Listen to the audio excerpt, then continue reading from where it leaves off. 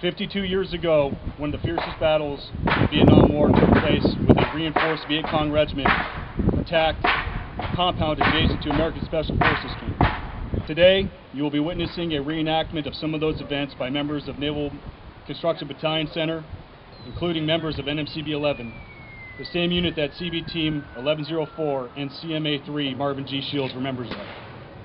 As a brief orientation, you'll notice that behind me is a replica camp signifying the compound at Dong Hoi, Republic of Vietnam, that the event of today's reenactment are based on.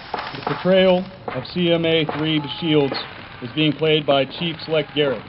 You'll notice during the reenactment that he is dressed differently than the other members.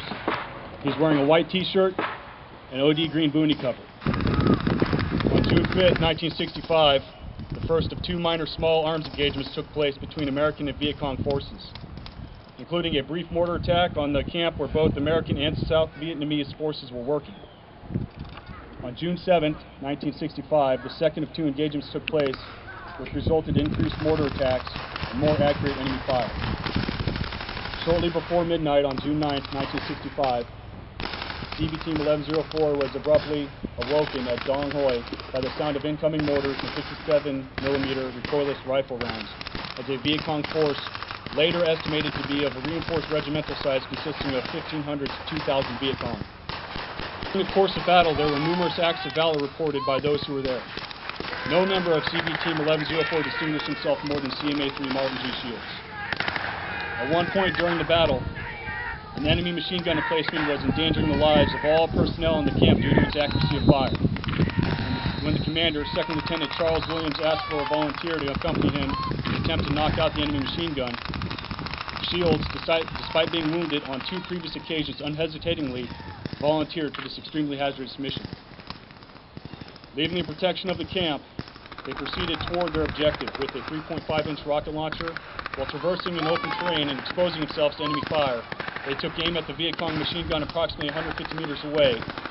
Although the sighting mechanism was faulty on the rocket launcher, they succeeded in destroying the machine gun emplacement, thus undoubtedly saving the lives of many of their fellow service members in the camp. Petty Officer Shields was mortally wounded while returning to his defensive position and died shortly after being evacuated from Dong Hoi via helicopter on the afternoon of June 10. Although facing unsurmountable odds, the Americans and South Vietnamese forces successfully held off the attacking Viet Cong throughout the night and following morning. The final count of casualties of the original 20 American forces was 3 KIA and 16 wounded. A total of 12 other Americans were listed as dead or missing during the two-day battle.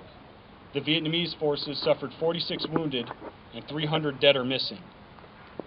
The Viet Cong losses were estimated at more than 700.